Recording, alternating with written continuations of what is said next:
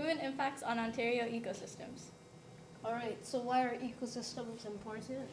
Well, the existence of humans on Earth depend on ecosystems. Ecosystems are useful because of their many services such as food, fuel, water, and natural resources. We also use ecosystems for farming, housing, recreation,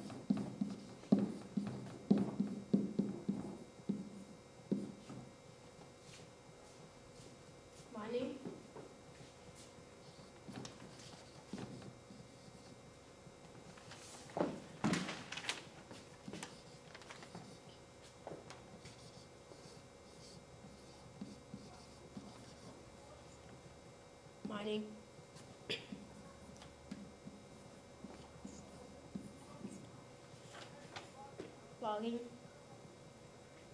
logging,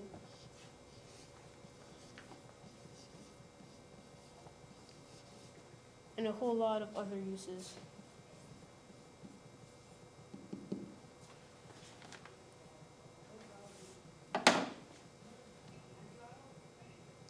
Ecosystems are resourceful because they keep the nutrient cycle going and they decompose the waste.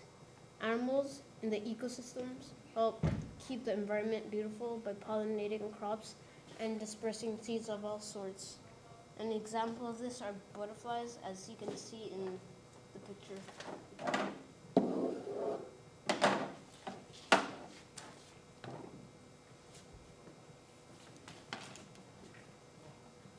Freshwater ecosystem. Recreational cottages take advantage of the lake ecosystem.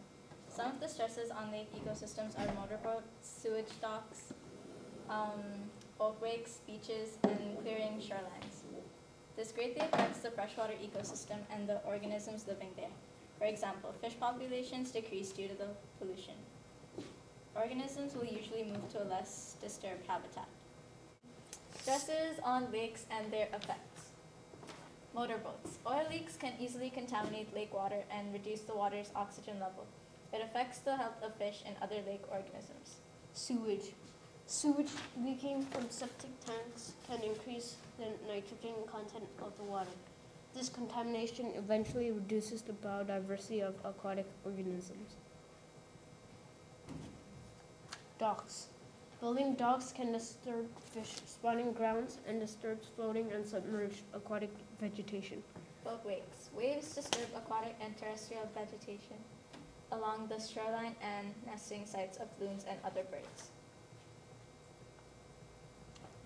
Beaches. Removal of aquatic and terrestrial vegetation along the shoreline means loss of habitat for other organisms. Clearing shoreline. When shoreline vegetation is cut down, fish lose the shade and covering the vegetation provides. Suburban terrestrial ecosystems. An example of a suburban terrestrial ecosystem is the Niagara Escarpment.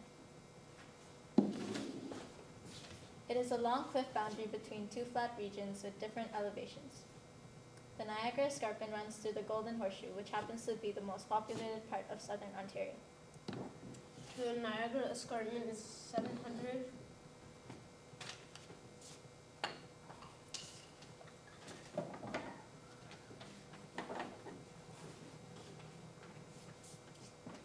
The Niagara Escarpment is 725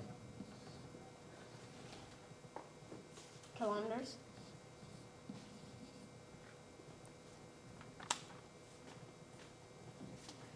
This resulted in parts of Niagara Escarpment to be victimized by urban sprawl. The urban sprawl is known as an unplanned, disorganized growth of urban-suburban development in the surrounding countryside areas.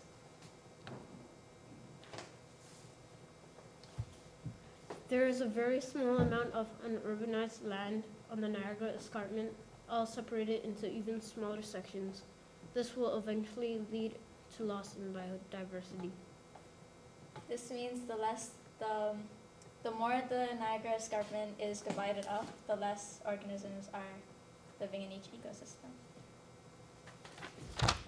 The Ontario government realized this was threatening the Niagara Escarpment and that it was time to put an end to it being taken advantage of. So the Niagara Escarpment Plan was created. The Niagara Escarpment Plan is a protection program against urbanizing the remaining natural parts of the Niagara Escarpment. It states how it can and cannot be used.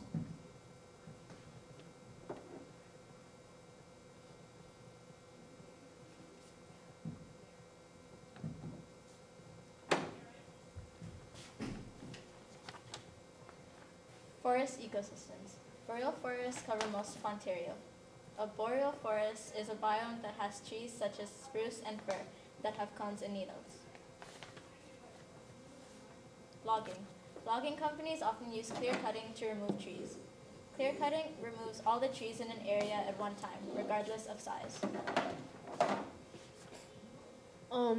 Clear cutting also breaks large areas of forest into smaller fragments. Wolves require a large amount of area to hunt their prey. If parts of the habitat are clear-cut, it would make it more difficult for them to find food because there would be less prey. A large number of animal deaths are caused by roadkills, habitat destruction, altered water flow, and soil degradation. These are caused by the increased amount of fragmentation. Rules have been established to prevent the overuse of trees. Some of these rules are to replant trees in areas that have been clear-cut and leaving forests around bodies of water.